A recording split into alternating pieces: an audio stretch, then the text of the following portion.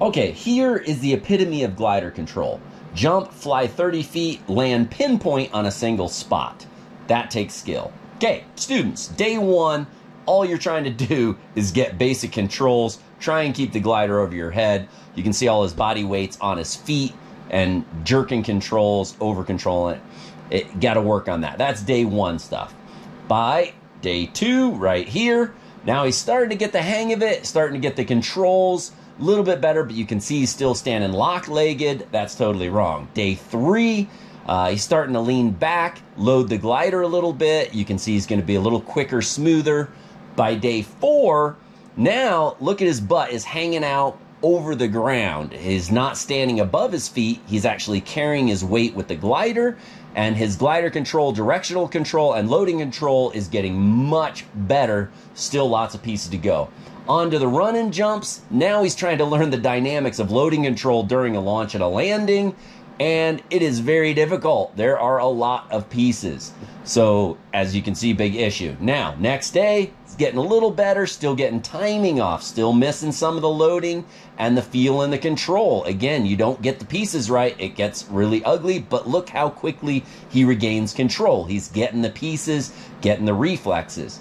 Now, day 7, bam, run and jump, times it perfectly, doesn't fall forwards, doesn't get drugged backwards, maintains control, so he goes on to flying. Notice a super, by the time they get to flying, they have incredible glider control. They pull the glider up, they maintain control, they've got the loading, they're not taking collapses, and all they're working on the new dynamics of the motor. So as he's launching, he's controlling the loading, working on the direction. Now he's got to work on oscillation and torque. You can see him start to oscillate, swings back and forth. The torque's going to torque him right. So now he's got to work through the dynamics of the motor. Still continuing on glider control. Now look at this. He's literally balancing his body using the glider. That's loading control. When you can do that, the odds of you taking a collapse are about as low as it's going to get. This is looking beautiful. He's balancing his body. This is beyond expert level stuff here. You can't learn this in no wind. It doesn't work. So, on to his flights. Now he's flying, starting to drop glider sizes. You saw his flare timings off. He balloons up, but he maintains perfect control. Loading doesn't take a collapse. Now, by the 10th day, watch this landing. Boom. Perfect, beautiful loading control, and he's already worked all the way down to an extra small, takes off, watch zero oscillation in the glider, glider climbs out perfectly, exact direction he wants. Again, look at this control by day 10. Maintains perfect control, lands, doesn't lose control after landing, maintain controls, goes right back into another touch and go. So, huge difference. Zero oscillation, and he's worked all the way down to an extra small glider. That's what real instruction produces. Skilled pilots. Here's a guy with fake training. Watch the hands closely. There is no directional input. You won't see any finesse or feel. He doesn't correct. For surges, the glider goes behind him, doesn't put his hands up. All he's told is to run, hit throttle, and then add brakes to pop off the ground, which the instructor tells him. Then hands up, and he goes right back to absolutely nothing. He's oscillating, he's porpoising, he's torquing, he's told, good job. No actual instruction. Now he comes into land, again, absolutely zero. The only thing he's told is take the brakes and push them all the way to the ground. But now, touches the ground, glider controls required, you can see he immediately loses control, turns the wrong way, runs the wrong way, buries the brake. Can you see the difference between expert level and zero skill? Watch the hands. Okay, so you as the viewer, I can feel your pain. It's this guy says this, that guy says that. How can you tell the difference between who actually knows what the heck they're doing and who is literally totally incompetent and just scamming people with completely bogus training? You have to look very closely, and you have to think intelligently, and you have to do your research.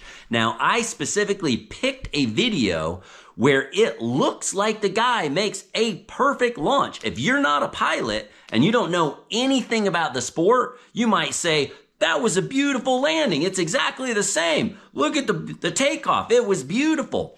I picked it very specifically because it's easy to be deceived at the difference. When people take a video and they cut out, 97 other launch attempts that are failed where the guy swings and oscillates and crashes pounded into the ground, and they take just one where the guy happens to get lucky, how do you as a viewer tell the difference? Now, it's actually harder to really see because the difference between a master pilot and someone who's totally incompetent is this big. Now, why is it that big? Why is mastery only that far off of this? Let me explain why. Because those with no skill do 0, okay? Those who are master level pilots, tiny little 1/4-inch corrections. Doom, doom, doom, doom, doom. Tiny. They're very small. You're making 1/4-inch corrections, very small, very quick, 4 to 5 per second, and you're absolutely perfectly controlling the glider and keeping the loading, the pitch, everything perfect while running into the wind, while weight shifting, leaning the correct way, running the correct way. There's so many little pieces where you take someone that goes to Joe, Jimmy, Bob, Kyle O, who doesn't even have the basic skills themselves, and they're told, run, hit the throttle, after almost no kiting at all, where watch my video. If you look at the day one, hey, his glider's above him, right? He knows what he's doing. He's ready to fly. No, he's standing lock-legged, all his body weight's on his feet. Now you can tell a day one student who's trying to control the glider because they're jerking and yanking and over-controlling. It's very easy to see the difference between someone who's trying to do it and someone who does nothing. That's easy because you can see a huge, gigantic difference. But when people are literally taught to do absolutely nothing but run and hit throttle, it's difficult for you as a viewer to see the actual difference. You might actually think the guy who does nothing has more skills than the new student who's actually trying to control the glider. The difference is yeah, someone can get lucky if they take like 50, 80, 90 attempts and they get lucky where it just happens to stay straight the whole time, total sheer luck, they did nothing, and they take only that video and they put it on YouTube and say, look how good we trained our student. How do you tell the difference between that guy and the super student who can do that same thing 20 times in a row? Training is not chucking someone in the air until they got in the air. Training is teaching them until they never get it wrong over and over and over. Now, another thing to look for that makes it easier is after they land. You'll notice those who got scammed on training will immediately lose control, or they will try to control it and they will stick arm it, making huge, big, jerk, Yankee movements like day one super student. Watch a day one super student. And he's not even doing bad. He's doing pretty good because that was after hours and hours and hours and hours of training. I mean, guys on day one of super training could literally get 8 hours. So our day one student's still going to look much better than someone who graduated training somewhere else. The difference is huge between day one over controlling and day 10 making correct, smooth, small, little control, loading the glider. Now, another thing is loading control.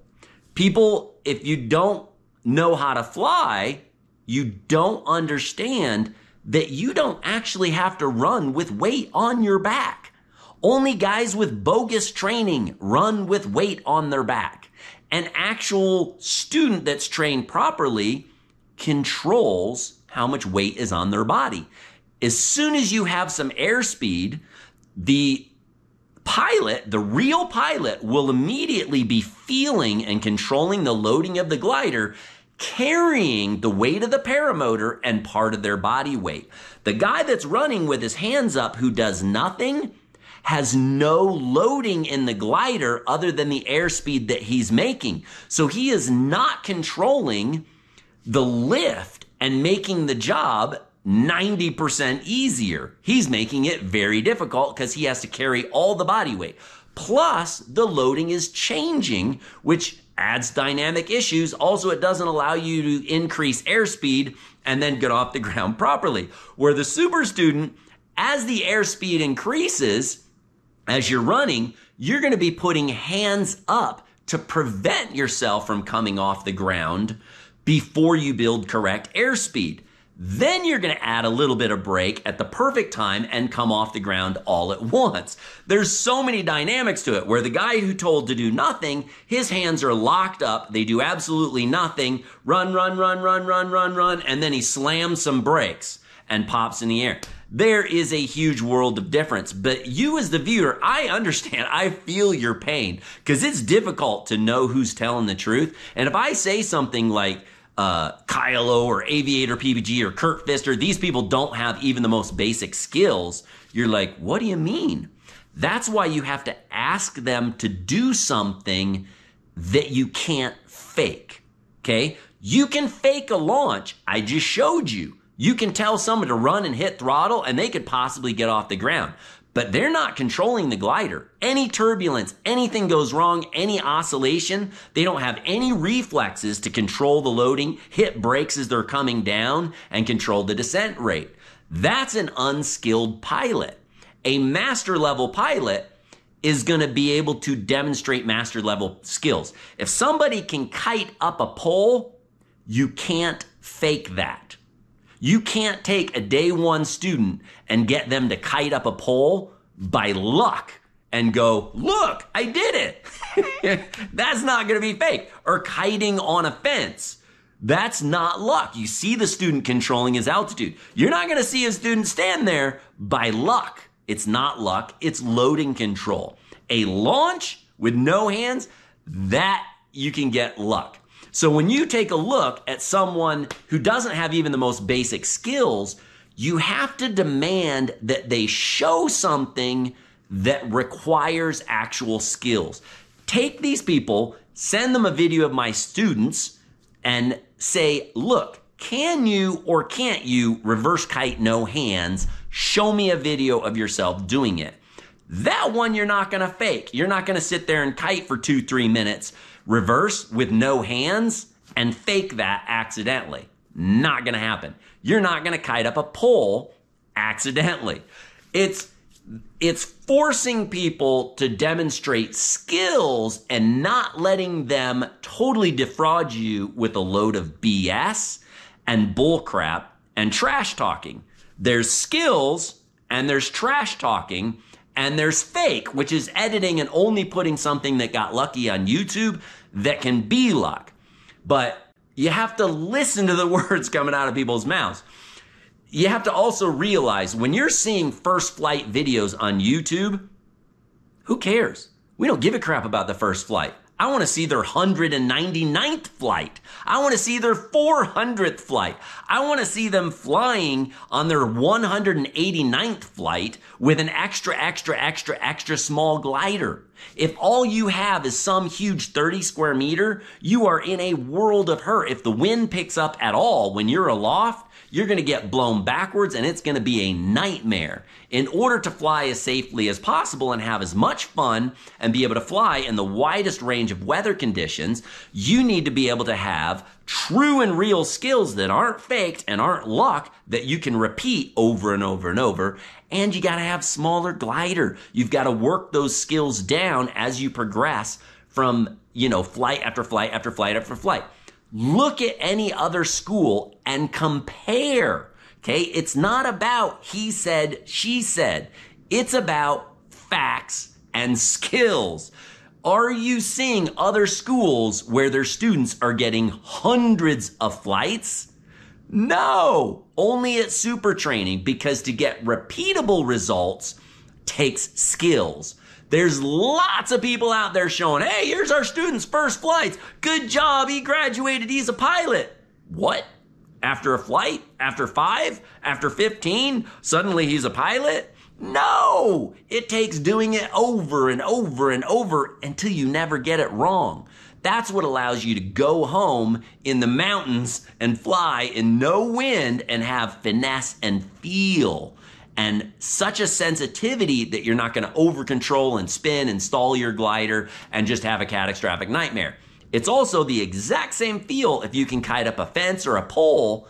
That's the same skill it takes to fly in turbulence. If you can keep your pitch and loading and direction all the same and perfectly under control on the ground and keep your glider from collapsing, well, it's the exact same thing in flight. Glider tries to pitch forward, boom, add brakes, loss of loading, boom, you're adding brakes. Glider goes behind you, you feel the loading spike, hands up, direction, input, bam, left, right, down, up, down. Tiny little small corrections, actual control. So you have to look skill for skill, not BS versus BS. Stop trying to compare what this guy said to that guy said. Focus on skill.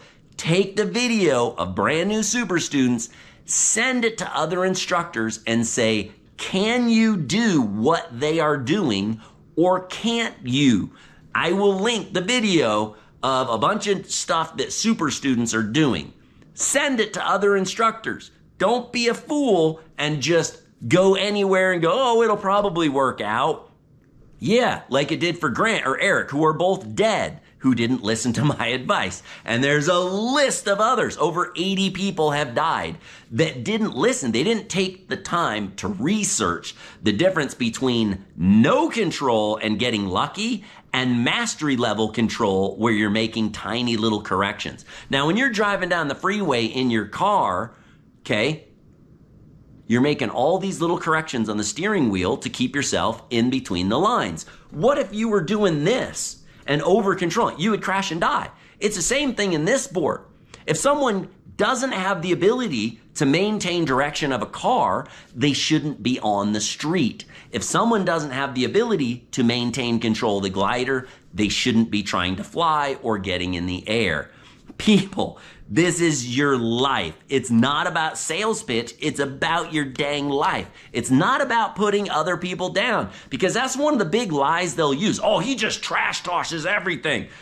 That's not trash. I'm giving you the facts. I'm showing you the facts. I'm pinpoint specifically naming details and showing you what to look, the difference between luck and real actual skill that can't be faked. You know, you're just cherry picking one video where somebody got lucky versus someone that shows you a video of real actual training where students will be able to repeat it over and over and over and over. Like at super training, you see them working on that run and jump, run, jump, get that timing.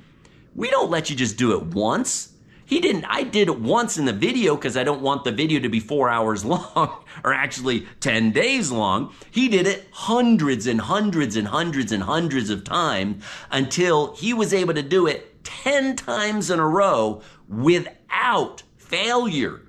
We don't make you practice until you get it right. We make you practice until you don't get it wrong. That's why when you hook up a glider, the super students have a very good experience. And you can take a dozen super students who all learn and get zillions of flights, and the whole class damages nothing. You take people with no skill, you put them on gear that horrible, it is a carnage fest. 2 more people hit in the feet with their prop. Another guy goes through the netting of a scout, almost chops his shoulder off. I'll make a video about later. Constant carnage, people getting shredded in props, getting smacked into the ground, breaking backs, dying when it's so basic. It's very simple. Learn real actual skills. But without a beach and wind all day long to practice, you can't learn real skills without real practice. How do you practice kiting if you don't have wind? Oh, well, we teach students how to launch in no wind. Well, with how do they practice? Gliders don't fly in 0 wind. It's impossible. Airplanes don't fly with 0 airspeed. They have to have airspeed. So in order to practice the feel of the glider with airspeed, you can either run and make wind, or you can stand on a beautiful beach with sand below you in the wind and practice all day long as comfortably and as effortlessly as possible. Think of that. How long does it take to do a no-wind forward inflation? 6 seconds of practice? 8 seconds of practice? What are you going to do? Run 11 miles an hour all day long for 10 days in a row to build upwards of 80 hours of practice to build real skill? You cannot train inland because you just simply can't get enough practice. And yeah, anybody can cherry pick a video and show you luck where it happened to get off lucky and he just happened to get off without destroying the gear. But I guarantee you, if you actually look at the facts or talk to anyone who's been there, they will talk about the carnage and the guy that fell down and the prop that exploded and went through the cage piece.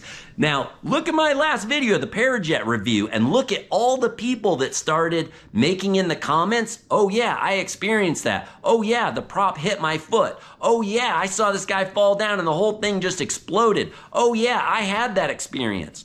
They're confirming the facts of what happens. So there is so much more to it. And it's very frustrating because it's like you've got the best training in the world trying to compete with people that are totally incompetent and dishonest. And it's about educating you to be able to see the difference between nothing and mastery level. You have to look for skills, and to make it easier, force them to show you something that takes skills. Launching is incredibly difficult. Now, if you try it 80 times and do nothing but run and hit throttle, you might just get off the ground just fine. Imagine if we taught you how to fly a Cessna by telling you to do absolutely nothing, hammer throttle, do nothing. I guarantee you could get that Cessna off the runway, and if you did it enough and crashed enough Cessnas, you could probably get a video of the Cessna taking off beautifully, and it would look beautifully. How would you be able to tell the guy who cherry-picked that one flight where he got off the ground in a straight line versus the guy who can do it every single time because he's making small, tiny little constant corrections, keeping everything perfect? It's skill versus no skill, and you gotta be smarter than the average dumpster to be able to do the research and force people to show skills and compare skill against skill instead of bullcrap against bullcrap. Don't take trash talking. Trash talking is worthless. Force them to show skills. They don't have the skills, go to the guy who's teaching the best skills. That's super training. I challenge you to show a video, link a video. If I'm wrong, show me, link a video. Instead of everybody agreeing with me in the comments, link a video and show yourself demonstrating real actual skills that you learned at any other school. I challenge you. I double dog dare you to try and post a video showing your skills. Can you do it? There's all sorts of people that go, hey, look at my flight. My instructor was awesome. Bull crap. Show me a video of you demonstrating something that takes skill. Prove it. People's life are worth it. It's worth speaking up because people are getting seriously injured and killed because they didn't know jack squat for difference. They have to hear the facts. They have to hear the truth. And no matter how much the liars bash, trash, and threaten you to take down your video, don't show the truth. Have the guts. Be the guy that has the honor, that is willing to stand up and be ridiculed, but tells the truth and does the honorable thing. Do you have the honor and integrity to stand up and tell the truth? Do it. Show it. Link me the video. Prove me wrong. Please show that I'm a liar. Show that other schools are building students with more skills than mine. If it were true, link the video. No bullcrap required. Let's go flying, but do it right. It's literally the funnest and one of the safest action sports you can do on the planet if you get super training, a flat top, and a dominator. That's it. Do it right, great experience. Do it wrong, it's really ugly. Don't do it wrong. Do your research. Come on, people. Use your head. Do your research. Look at it. Prove me wrong. In the act of trying to prove me wrong, you will learn how correct I am and just how difficult it is and how much work you will have to do searching to try and prove me wrong. And after you've spent hours and hours trying to prove me wrong, post and say how many hours you tried to prove me wrong and still couldn't. Think of that one for a second. If I'm wrong, it should take you 5 seconds of searching YouTube to find it, prove it, link it, bam, this guy's a liar, boom, enough said. Prove it. Let's do it.